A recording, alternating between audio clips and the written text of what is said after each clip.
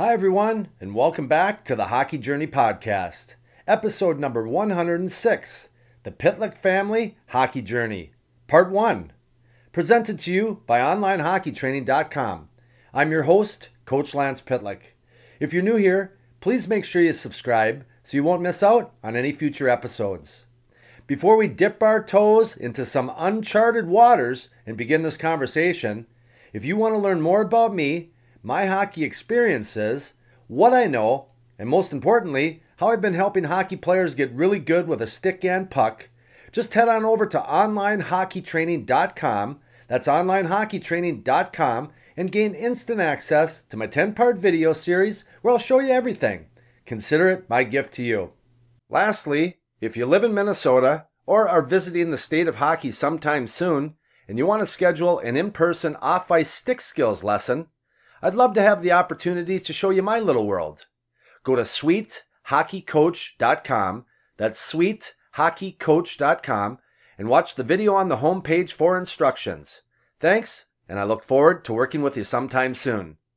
Hey everyone, we got something new for you today. As my son Rem my son Rem has recently been engaged to his longtime girlfriend, Kayla. So we're excited about that new family member coming to our team. But what they did recently was start the process, and they actually finished most of it, of going through his room and getting everything the heck out of our house. So we appreciate that. But that process kind of gave both of them I guess they had a moment where they're like, holy cow, this is like my whole life. And his soon-to-be wife was like, this is your whole life. And they were kind of overtaken by gratitude. Rem did, because he's like, holy cow, mom and dad, you just start reflecting on, all those years and all the different things that have happened in that. And you talked to your younger brother, Rhett, and you said, let's do a podcast where, we can talk a little bit about our journey together as a family, but more so you just wanted to say thanks. And we have no idea where this is going to go. We're just going to start and, whatever comes to mind. But the purpose of it is much, like all the episodes that I do here in the Hockey Journey podcast, is to help people. Rem and Rhett are currently on their hockey journey as a player. And, my wife is here, Lisa. She was a competitive gymnast. I had my time as a hockey player in the NHL. So we've had a lot of experiences, and we're not experts on anything. We're not saying that we are, but we just hope that maybe, sharing some of our stories might help someone out there. So we're just going to give it a go. So Remmer, first let's just talk about who else is here. We got everyone that's in the room. We got my wife, Lisa. We got the Remmer, soon-to-be wife, Kayla. Then we got Rhett's here, and his girlfriend, Megan, is sitting in the weeds. She's not saying anything. She's a big talker, so it's hard to keep her quiet, but we'll see what happens here as we go. But happy for everyone to be here, and we're excited to see where this takes us. And it might be one episode, it might be more, but we're going to start with this one today. Remmer, I'm going to turn it over to you, my son. That was a pretty good intro, Dad. We were looking at each other like, where are you going with this? Pretty good. We had a good conversation before, and you were just, I guess you listened. That was kind of what sparked it. Kayla and I cleaning out my room. And there was just, like you said, there were so many different memories that came through, and there was a lot of gratitude, and I was just so thankful. And really what I was thankful for is like the intentionality of you and Mom as we were growing up. Like so many just different things came up about, time on the pond. I come home every summer, and it's interesting how after a season and a year away from home, you see your house that you've been in your whole life, but it's like different now all of a sudden, and you see it kind of different as you are. And just seeing the pond, then reflecting back on, the time at the cabin where it's so important to you and Mom that we would, take a break from hockey and have fun and be outside. and seeing the pond here at home and all those, just remembering you like flooding it and doing things. And, so I was just really grateful for like, you guys were very thoughtful in helping us like do whatever we wanted. And that's also what I appreciate so much, that I wouldn't say that you guys like put us before, at the same time you did put us before you, and you always made sure we were taken care of.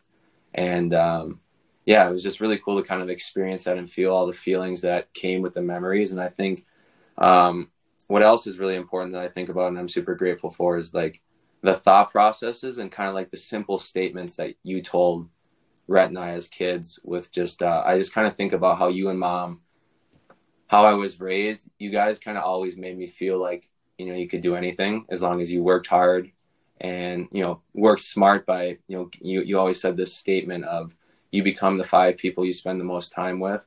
And then any sort of like anything that you want to achieve in the world, or anyone that's, if you have a problem, anyone that's had a problem, like chances are that person that has achieved something or gotten through an issue, you can find that person, or, find the book that was written about it. So I just kind of like those statements and those memories and those thoughts that you and Mom would always kind of describe to us in your own language really just came through. And I think that's what I was experiencing when I was cleaning out my room, and just like it kind of all came through. And our whole life has kind of been just like this whole thing of hockey, health, mindset, and just kind of like sharing. So it was really cool. Well, thank you for that. And it was intentional. Both your mom and I, once you kind of got the hockey bug, and it was different for you because I was still playing. We were down in Florida, and I tried to introduce you to hockey, not hockey, to skating when we were down there, but none of your buddies skated, so you had no interest. So your first time was after I retired, and you're like 5 years old. But once you showed a passion for the sport, that being, having the experiences that both your mom and I did as athletes, I mean, that's a competitive advantage. Doesn't matter what sport it is. The process of getting better intentionally is the same. And that's what we tried to do. In the house that we bought, it was intentional because it had a pond. We built an area under the garage so you guys could have a place to, work on your skills in addition to your team practices and games. So, I think I'll just start it that early on, we divided our commitment to you guys into what is Mom responsible for, what is, I'm responsible for. So I was basically in charge of the coaching and, skill stuff, and Mom was in charge of everything else. But she was in charge of the schooling and the health stuff. So, it was intentional, and we didn't have any thought early on that you guys would accomplish what you've done so far. But we just saw that you had gravitated to it. You had strong feelings and passions, and you wanted to, you wanted more, you wanted to learn. And we just tried to cultivate, that passion like any parent would do once they see their kid. I mean, if you guys are into piano, man, you would have been working with piano people. I tried. It didn't last long. So well, Mom supported me in that. I used to take piano lessons at the Kowalskis, remember? So anyways, but yeah, it was intentional. And, we've definitely had a family journey in this sport with a lot of challenges, a lot of great moments. That's just par for the course. But, what's some of your early memories, being here, Remmer, when we got the house and got it all set up here?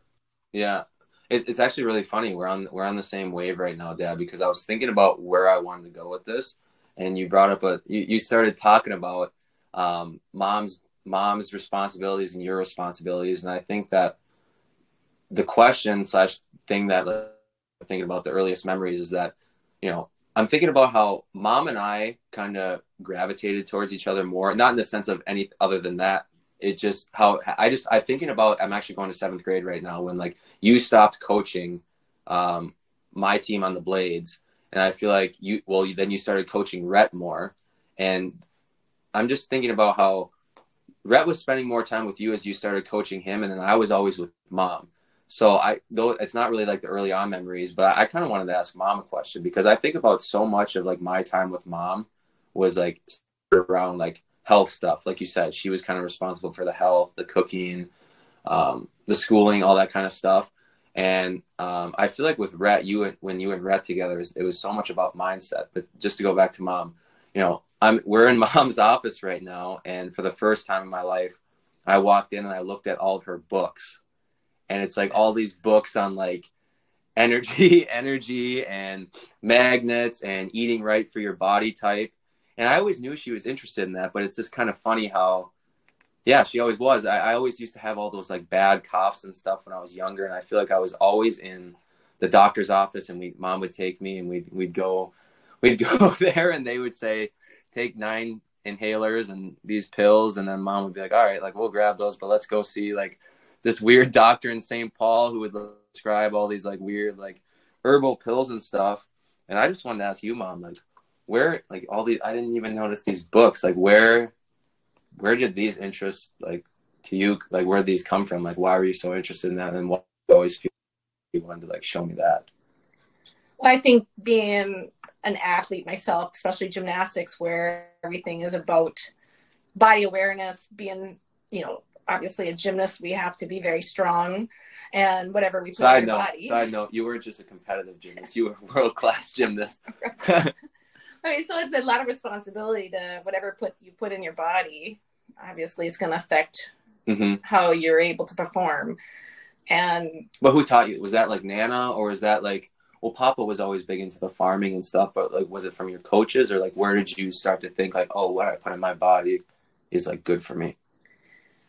I don't know if I just was interested in general, because you could feel the difference. I did live, when I left home at 14, I did live with a family who the mother was primarily vegan. In Texas. Yep. She was more vegan. However, we did eat chicken. The rest of us did have more chicken and different items, but everything was organic right away. And she was very particular on the foods we ate. And in gymnastics, we do have to keep our weight at a certain sweet spot, right? Yeah. To be able to do those perform. Moves. Right. And so I think her daughter had a tendency to be a little bit heavier, if I should say. I love Kim, but I think her mom was really worried about that. So we really were focused. I mean, we always seemed to feel that as soon as you felt like you were a little heavy, all of a sudden it kind of came that you would, like your touch wasn't as good, like your feel. Right. So it was something that was already ingrained right away, that food was an important thing to think about, what was being put in our body, the calories, what type of foods would make us perform better. But in general, and then I went into college and designed my own degree. So I was already studying those kind of aspects. And your degree was? Health and wellness. Yeah. So let me interject here too, that say this, that, the sacrifices that moms make, that they put everyone in front of their own interests and stuff. So at least your mom was, she had dreams of being a doctor. She was pre-med and got accepted to the University of Minnesota. Did her internship when I was playing in Hershey, Pennsylvania. That was required before you started. And, I ended up making it to the NHL, and that was it. Their dream of that was over. We started having kids, so I don't think it was over. It was just different. It was just changed. The dream of being a doctor was over. She committed to being a family, being a mom, and she shifted. So, I think I benefited from that as well, Ram. Because we all did. For knowledge in the health world. So I just wanted to recognize that, because sure. It was a big sacrifice, and I appreciate you doing that, hon. Yeah. Well, you're welcome. It was we got to keep it PG. Well, remember back in the day, I was a personal trainer, aftercare specialist. Before people really went into personal training back in the day, it was an interest that I had already.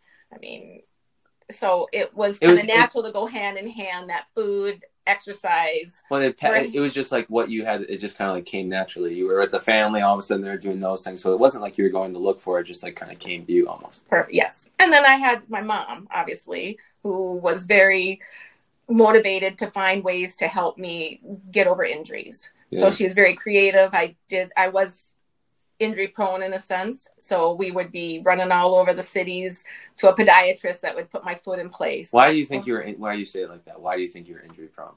I think I was talking to Kayla a little bit. I had a tendency of, now that I see it in Rhett too a little bit, I had a tendency to push the envelope a lot. I think I was a daredevil and would kind of like Lee, like you're talking about Lee. Like our uncle Lee was a Navy SEAL, and he definitely has a lot of energy, go-getter. So she's talking about. Yes. So, I mean, that kind of, when you're pushing the envelope, you have a tendency to also push it that you might have an injury. Overdo it. Mm-hmm. So back then, chiropractors weren't really known the same way as that they're known now for helping athletes kind of get to their peak performance. So she always was helping to try to find different ways to help us. Yeah. Which is amazing. Which is amazing, hon, because there wasn't any YouTube back then. I mean, we were influenced by the paper and 4 channels on the TV, on what healthy living was. So to be going outside the box and looking for chiropractors and, cleaner foods to eat and stuff like that, that was cutting edge back then. I think it was, but it must have helped. So that's why we're motivated to kind of find that path in a sense. Yeah. Interesting. Huh. Dad, I wanted to ask because Mom, I don't know what we've been talking about our whole lives, but I don't know why I didn't know more of Mom's degree and what she did, because we were talking to her friend Mara the other day, and she said that the only 9-to-5 job that Mom had was, literally personal training people, workouts and fitness programs. I'm like, how did I not know this? But so anyways, I just want to get a little bit more clarification. What did you mention on your episodes of your hockey journey? What is your degree in? My degree is in human relationships. So is that like psychology, or is that what does that kind of entail? It's a counseling degree, and it's a good story. So let's quickly talk about that. So I wasn't a very good student. I shouldn't say. I mean, I worked hard, but a lot of subjects were difficult for me, especially math. So I was tough.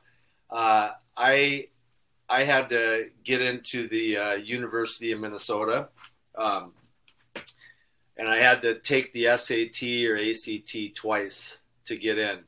But I never was a really good student. Like I said, I had to work hard. And the thing that your mom, I totally lost where I was going with this, guys. I'm sorry. Well, no, you were. Well, it was just the story of you being how you got your degree. Oh, human relationships. That's right.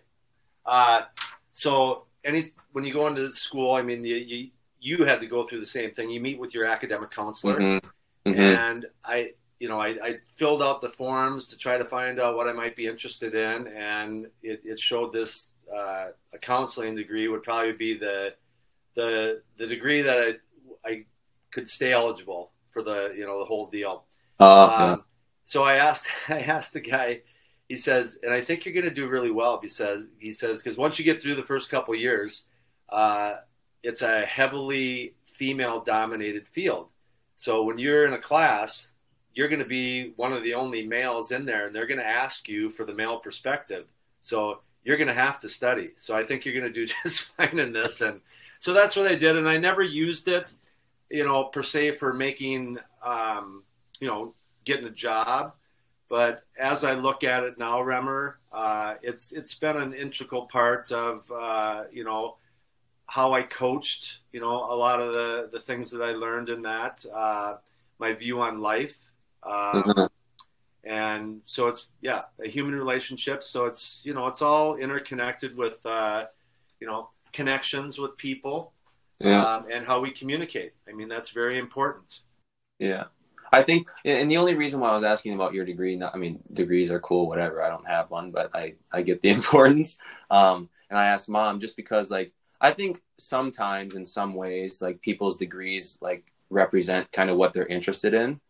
Everyone has different levels of like attention span or interest in school, but you know, when you're there for 4 years in college, you know, you might as well try to find something that you're interested in. So I think it makes sense that mom was health and wellness is what she was interested in. And you, yeah, you talk about the interconnectedness. Like, I feel like my whole life, all I ever heard from you is like, it's between your ears. And you always would like be giving me books, and like never forcefully, but just like, hey, like, I think you should read this book. It's really important for your mindset. And so what I'm getting at is just like the interactions and different things. Like, I feel like I spend so much time with mom, and I'm like, if anyone knows me really well, I think they would say like, I love hockey and I'm really into health. And it makes sense because I was always with mom and we were always doing like health related stuff. And not that I wasn't around you, because I definitely am very interested in mindsets and all those things too, but just kind of making a simplified story. When I think about if anyone knows Rhett really well, I think anyone would say like Rhett loves hockey and he's kind of like this really interesting, creative, quietly mentally strong kid. And that makes sense because he was always around you and you had your interests and based on your human relationships and your counseling stuff that you went through. And I just kind of wanted to like ask you, Rhett, like you spent so much time with dad, and like I feel like I learned so much from mom with like the health and wellness stuff, and I feel like you like learned a lot from dad with like creativity and like mindset. I was just curious like what you're grateful for from dad, like all those times that you spent together, like what dad like really taught you, or just kind of like. Yeah, I'm definitely infinite grateful for dad, and things that he has taught me is being very optimistic and something about just going with the flow and trusting the process. He definitely has a calm energy, which I feel I kind of have that as well from him. So he taught me to just like really trust in the nature's process of how the events of your life go, and, you know, trusting and believing in yourself. And I think my dad had showed me a great strength with the poise of him as an individual person himself. And yeah, so a few things he taught me is just calmness and trusting the process for sure. Yeah, I think this summer, like, you know, Rhett and I, just for, you know, because we're talking to an audience right now, but Rhett and I, like, we train a lot together. Like, we skate every day together. We work out every day together. And like, it's been fun. This summer we skate with a guy, Scott Brokaw. I'm sure a lot of people in Minnesota know who Scott is, but I think what Scott brings is a lot of fun, like, games in his practices. So like Rhett and I, and we've talked to Scotty, like we always try to be on the same team. And it's been like interesting this summer. Like Rhett and I have kind of like, you know, we've enjoyed it a lot, but we've also kind of like went at it with each other. Cause like, it's just so crazy. Like we're both hockey players and we've been doing it but we see it so different. And yeah, it's been really cool how like sometimes like during practices, like with Rhett, like I'll get, you know, a little bit passionate and like we'll raise my voice, and like Rhett always likes to like calm the energy. And so it's just interesting to kind of like think about these stories and how we became the way that we are. And I just feel like I'm a lot more like mom, and Rhett's a lot more like you, Dad. So it's kind of interesting to kind of connect on all these stories and see where it comes from. I'll just share one that popped into my head right here is that, you know, what I do for my main job is I teach stick skills. People come over here and I show them how to get better with the stick. And in the summers, I would always do a lesson with you and your, you know, either Casey, one of your buddies, or the three of you, or Rhett, you and Charlie. And I absolutely hated doing lessons with you guys because you get so angry, you know, and down there. And that's, you know, you wouldn't be like that with any other coach, but with Dad. And it's funny because you talked about Mom helping you guys out in the mornings working out. And she said to me just the other day, she goes, "Are the boys fighting with you and you're, you know, training them?" I said, "They did." But I said, "I just had a lesson with you guys, the first one a few weeks ago. And we haven't had one in a couple years because of COVID and everything. You guys were training elsewhere.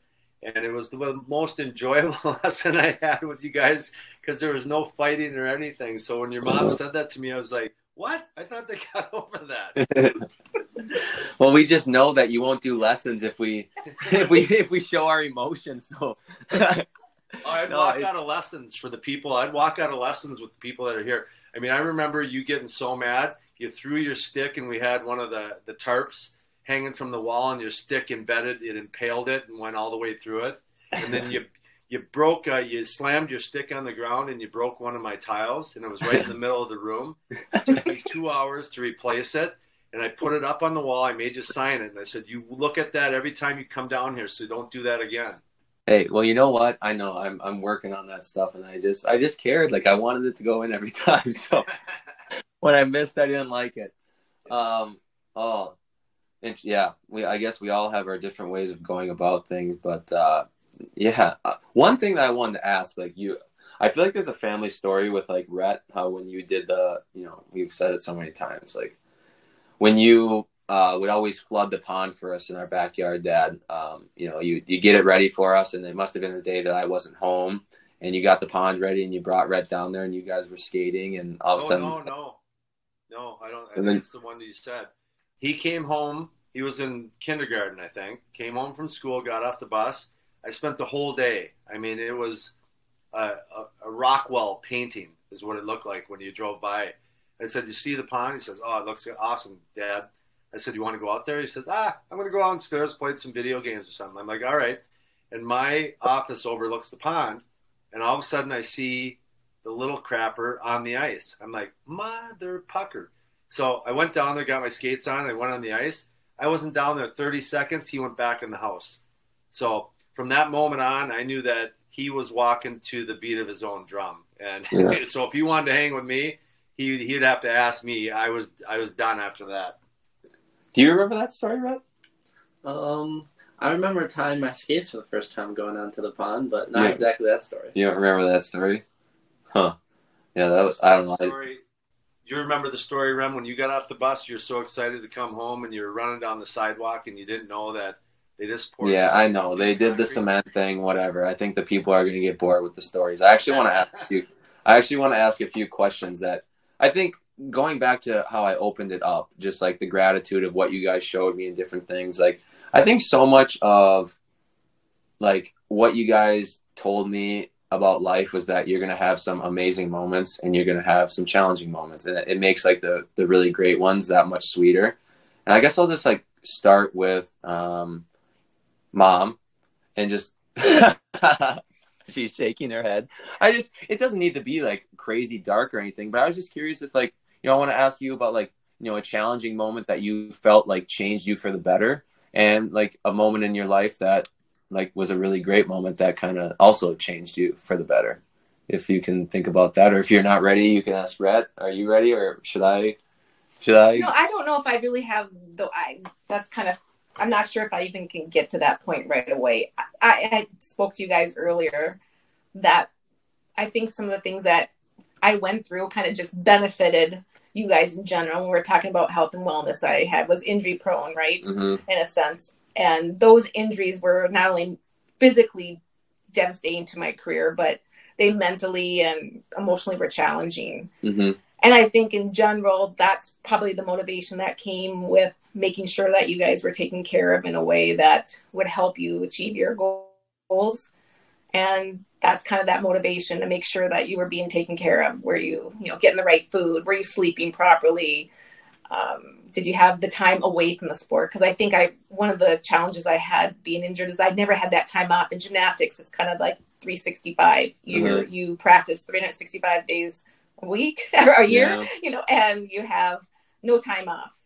And I wish I would have learned the lesson, or I had people who would have realized that you do need time off as an athlete to be better. Mm-hmm. And those kind of things, I learned a lot of tough lessons that way, that I really didn't want you guys to make those same mistakes. So making those mistakes myself kind of prevented, hopefully, some of the things that you guys maybe wouldn't have had to go through. Yeah. Yeah. Interesting. Yeah, I feel like you've always been like a mentor for me that way. Just like I haven't always listened, but on my own time, just, listening to you. And I respect you because of how much success you had as a gymnast representing the U.S. internationally so many times. Like, I think it's one thing to say things, but, and that's very important as well. Like, you can always listen to everyone, but when someone who's been there, done that at a high level says something, like it's, that sticks a little bit more for me. So I always have done my best to listen to you, but also like want to do things my own way. But it kind of added with Dad, with him. He does have with his background and that mental mindset. I mean, we always understood how important it was to have something between your two ears that you were on the same page and that you were really focused and mentally strong. I really didn't think about it until I started seeing some videos online. You know, people would look me up and find some videos of an international competition. And there was a skill, round off, double back on the beam that I dismounted. And I remember thinking how terrified I was of that trick. And that I never practiced that in the gym. I only did it in competition. And I just thought to myself, how mentally strong you can be as an athlete, that I didn't practice it, but I was able to perform it. And that how important that is to be mentally strong, that whatever you believe in or dream of or what you want, it can happen in that sense. Yeah. And yeah. That, I mean, you can do whatever you want if you think about it. And that's why maybe I also started studying about all those effects of when you're injured.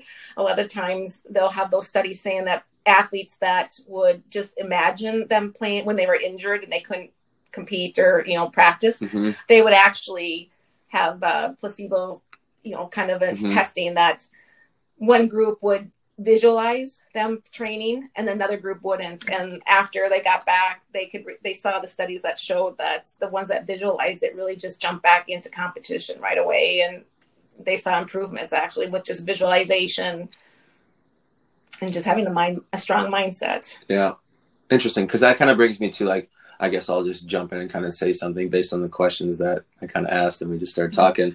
But I think for me, something that really sticks out as like a challenging but good moment was in college. I kind of had these weird coughs and different things. Like I don't remember exactly what it was, but I got pretty sick in college my sophomore year, and I was really grateful because my best friend Casey Dornbach, he recommended it's kind of like some health podcasts and different things, and all of a sudden he's like, we should read Tom Brady's TB12 method book. And it just kind of like, through that tough time of being sick, I feel like I started to think about you a lot, just not necessarily that you were sick, but just like injuries or different things like that.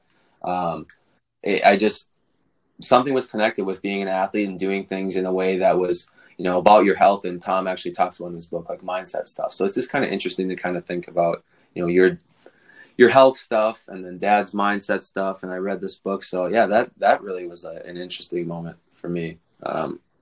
Dad. Just saying that it's, you think about playing a sport, it's all the physical activity that you do, and it's the competition of it. But then there's a lot of things that just kind of pop up and they can't be solved. I got a player that I'm training right now that has had a similar thing that I had. I had a lot of midline problems, groins, hip flexors, hamstrings, and stuff. And she's been, struggling to find someone that can say, all right, definitely this is what it is. And she can't. And we've had, your mom and I, Lisa and I, we've had, 19 surgeries since we met each other in 1989 between the two of us. We've bought a few orthopedics at a house or at least a cottage, something. But, it's all these experiences that we went through. You're talking about your cough. You learn how to kind of connect with different people, but it's hard sometimes. And that's, I think, one of the reasons that you wanted to do this is that there's been a lot of question marks, throughout all of our lives, you and Rhett, that you need an army of people to kind of help navigate. And you said it earlier that the odds of someone out there that is experiencing what you're going through is pretty strong. You just got to do the due diligence to try to find it. And right now, it's never easier to be able to find and consume information if you're just willing to put the work in and look. Yeah, 100%. And just because you mentioned the hips and midlines, like there was always that story in the family that, you had told me when you were battling your groin injuries and you were sitting out for so long, you had to get shots above your pubic bone. And I just remember, Mom telling the story of how you were sweating because you would go in there with him, right? Yes. And he would just be like sweating and you'd be like freaking out and stuff and just like what you had to go through. And I think it's just so interesting. Like, that's why I really, my agent, Neil Sheehy, I actually went through kind of something similar as you did. Like I had really bad hip flexor problems. You'd always wrap my hip flexors up and I had to take like a whole summer off of training before my junior year at Shattuck. I remember you just trying to get over the boards. I couldn't even, and then, difficult. Neil, I'm sure a lot of Minnesota people know Neil, but Neil he's a neuromuscular therapist and he would start massaging my head. And he said, you need to go see this chiropractor. And like literally everything changed right away. So just kind of interesting connections, all these little stories and people come into your life and it kind of, I don't know, interesting. Maybe that's for another podcast to talk more on Neil or different people, but Rhett, what is there a certain good experience or challenging experience that you kind of felt like changed your life or, something that sticks out in your mind kind of based on what we're talking about? Well, just a funny one is I know you went 3rd overall in the NHL draft and then me going in the 5th round. That kind of I went 3rd round. Not 3rd overall. 3rd round. 3rd round. Yeah. Got it. Start over. A little different. There's a little different. We would be Who living cares? here. We'd be I'll living just, on well, Lake just, Minnetonka. I mean, I could leave that as, everyone can think I went 3rd overall. So maybe we shouldn't cut it, Dad. So I went 3rd over. No, I went 3rd round. So I went 3rd round, Rhett, you went 5th round. Yeah, it's super interesting because I felt very competitive. Like, Rem was 3rd round, I was 5th round, and it was like an inspiring day to like want to be better for myself and like be competitive with my brother. So that's just like a funny, competitive, maybe something that's in the family, just story that inspired me to continue on this journey of hockey. But also another thing that has really changed my life is the concept of Jesus and just that whole ideology and just this love of this idea of this man who came here to save us. And I think just a journey of discovering that knowledge of the Bible. Also, it's extremely prominent with the University of Minnesota on the hockey team. Mm-hmm. And I think it's just a really beautiful way to live life, and it's forever changed me in a great and powerful way. And I love Jesus, and I hope other people can emulate the love that Jesus brought into this world. And that those are some stories about me and just some things that I've been through. So I'm infinitely grateful, and how could I ever be so blessed to be luckily born into such an amazing family. Yeah. So here's let me just talk here real quick. I when it comes to spirituality or God, I'm a private guy, and I was raised Catholic, and I was just turned off for a variety of reasons with the Catholic Church. You ended up living with Ryan Johnson. His dad is the coach. His dad's the coach, assistant coach in Anaheim right now. The Ducks. Craig Johnson. Yeah. And know him, great human being. But I don't remember him being really religious. But Ryan is, and it kind of morphed into where you were absorbing what he was interested in. And I find this is a great story, and I've shared this with many people that I train, is that you for some reason set a goal to read the Bible. There was a connection with Ryan and something, and you said, I'm going to start reading the Bible. In addition to your class loads at the University of Minnesota. And I didn't know this. I mean, not until like probably a month ago, is that the day that you finished reading the Bible is the day that you scored that goal in the Final Four against Michigan.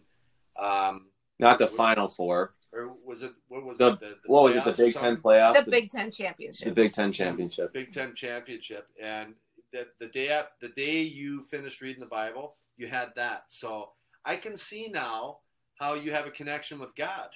If I scored a goal that nice, I'd maybe be talking about it too. I'd be talking about it too. I forgot that I've kind of forgot that interesting connection. That is good thought on that connection. I kind of have a few things I want to say. I know that we're probably all going to wrap it up here soon, but I have so many connections based off what Rhett just said. First of all, did you know that Shattuck is a Episcopalian school, which means that's another branch of Christianity, believing in Jesus? So we always used to go to mass every Wednesday at school, and we wore the uniforms and all that stuff. And so, because the praying at the University of Minnesota, I thought it was cool. So at Shattuck, our Bantam coach, John LaFontaine, we would always pray before our games in the locker room. All of us would get down on one knee and pray. And I thought that was really cool because it was interesting. It was the first time that I was away from home. I was 14. I went to Shattuck. So I lived with one of my best friends, Evan Robert. I lived with his family. And life was just different. I was away from home, and I was at this school, and all these kids from all over the world came to play hockey. Shattuck is known as a major powerhouse hockey school. You know, some of their alumni include Sidney Crosby, Zach Parise, Jonathan Taves. Like, there's so you know, and all of a sudden I'd never been exposed to that before. And before games, we're praying. And I just thought it was kind of like a cool thing that we did. I'd never seen that before. And then I was just, because you at the University of Minnesota, it sounds like there's a lot more like religious stuff with the hockey team going on. But that was there when I was there as well. Like, we always prayed before games. So I thought it was cool when I was at the U that now I'm kind of thinking about it. We prayed at Shattuck, and then we prayed at the U. So that was really cool. And side note, one more story. One of Rhett and I's major mentors right now, ex-NHL player, Hall of Famer Adam Oates. Just kind of funny connections. He had talked about a strength coach that he was working with one time. I don't think it lasted super long, but you know, Adam, if he gets on this podcast, can tell the story. But there's this guy named Paul Check. He's pretty world renowned. He's a holistic health practitioner in California. He's worked with a lot of different people for strength and fitness, like a bunch of ex-NHL guys, Mike Modano.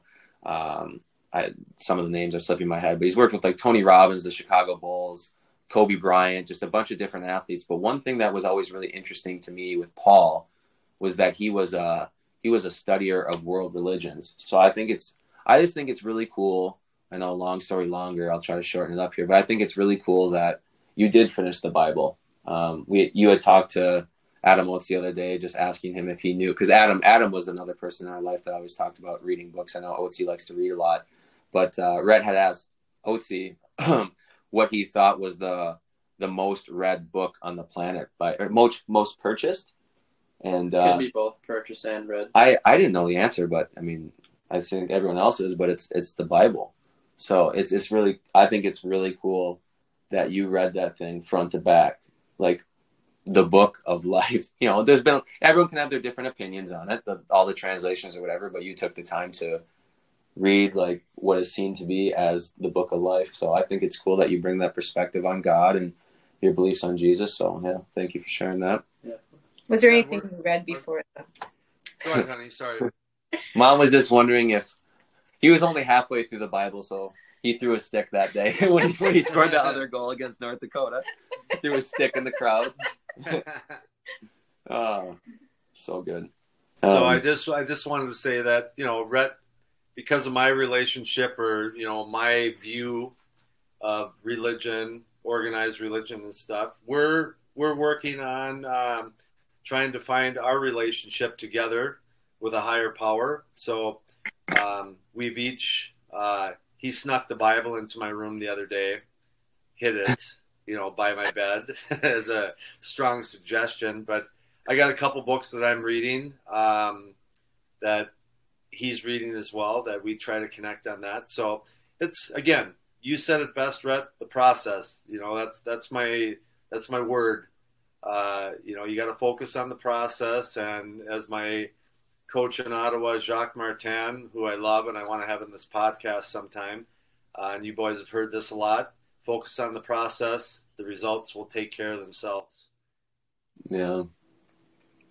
Well, I mean, I think that's a pretty good chunk right there. What do you guys think? I don't know. I mean, these are nuggets. I mean, everywhere, whether it's the Bible, whether it's people that you have as role models, what you're extracting from Dad and I mean, these are these nuggets that you're carrying with you to go on with your journey and your life. Like, don't you think that? I mean, you're trying to find these these little pieces that kind of fit into your life to achieve the goals and the dreams that you have. 100%. I think one thing that, you know, Paul has said to us is that you don't see life as it is. You see life as you are. And part of who we all are is based on, how we were raised, who our parents were, what they taught us, and then the experiences that we've had as humans. So yeah, it's cool to kind of all of us to connect and, where do we come from? Why did these things happen in our life? And kind of like explain a little bit of why we're interested in the things we're interested in, do the things that we do. Like these are little nuggets that kind of lead us forward in, the process, Dad. And then your reasons to, I think you've seen where health can bring you. Yeah. In a sense, those are those little competitive edge pieces. How can you get most out of your career?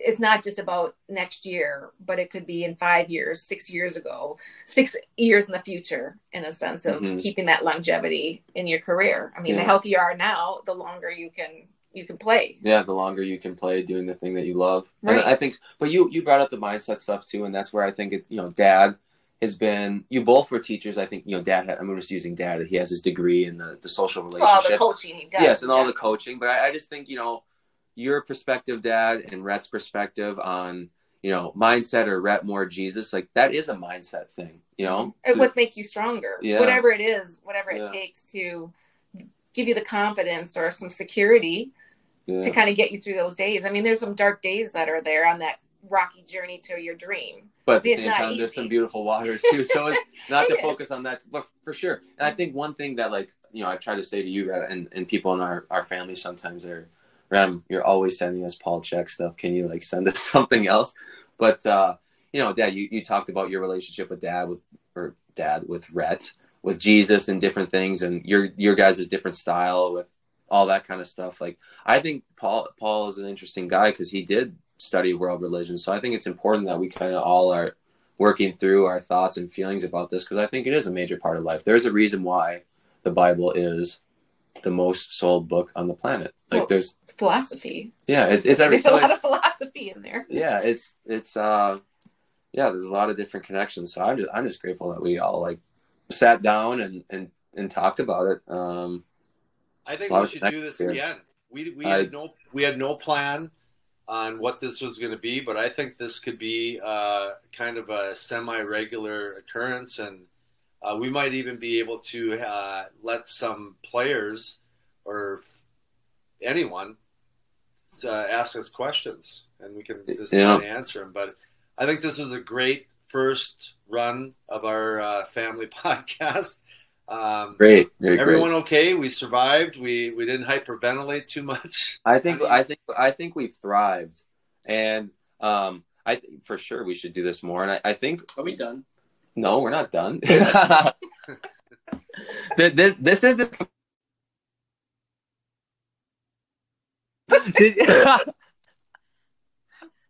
You guys just muted it. What did you say? Yeah, I didn't. What did you say my alarm just went off. This is just full raw. You just leave it like this. This is just us having a family. Us just having a family talk. But I think so much of this conversation literally, we were talking about our mentors. We talked about you in Texas and different people that imprinted on you. I talked about Casey, Neil, Tom Brady's book. You're talking about Ryan, Jesus, and Dad, your stories of people that you've been around. I think a good podcast to have next time would to dive a little bit deeper into some of the really important people in our journeys, and just kind of, talk about that. I think that could be a good topic too. Perfect. I think that's a great idea, Remmer. So right. You're cutting into my Netflix time, so I'm going to say goodnight to everyone. This is the first All in the Family Pitlick podcast. We hope that you have all enjoyed it, and I'm hoping that we get to do this many more times. So thanks, everyone, for being here, and I look forward to doing this again. I love hanging out with you people. Yeah. Thanks, guys. That was good. Thank you. Yeah, one more thing to add. I think just for the listener, that it might not be about the full podcast to listen to it all just so intently, but it's the idea that you might pick up on one thing, and that one thing will then lead to the next better thing, which will then lead to the next better thing. And it's just really, it could be that one word that you hear that possibly could change just a huge part of your world in a beautiful way. So thank you for listening. I hope everyone has a wonderful day and week. God bless. And I think, well, just to keep adding on, I mean, that's why Dad did call it the Hockey Journey podcast. Like, it is all these little moments in life, and, you know, different things kind of come at different times. So it's all about the storytelling. And I think that was, you know, that's what I thought was so cool that you wanted to do the podcast, Dad. And, you know, name it the way that you did is because it's all about these stories and it's all about helping. And I think you've done a great job, and just the idea of why you're doing it, and, you know, how credible you are through your playing experience and your life experience, and just like the kindness of your heart that you want to help other people. So I think it's really cool. Awesomeness. All right. Wifey, Lisa, Remmer, Rhett, Kayla, Megan, thank you for being here. Thank you, everyone, for listening. And we will do this again at another time. We don't know when, because the training's starting here and the season's going to start soon, but we're definitely going to do this again. Thank you for listening, and we will see you next time. Well, that concludes another episode of the Hockey Journey podcast. I can't thank you enough for stopping by and listening. I hope you enjoyed hearing part 1 of the Pitlick family hockey journey. We look forward to doing it again sometime soon. Lastly, if you think there's someone in your circle of family and friends that might like this episode as well, please share it with just one person. It will really help me in growing this hockey community. Again, I appreciate you being here. Don't forget to subscribe, rate, or submit a review. I hope to see you back here soon, and do me a favor, make someone close to you smile today. All the best, my friends.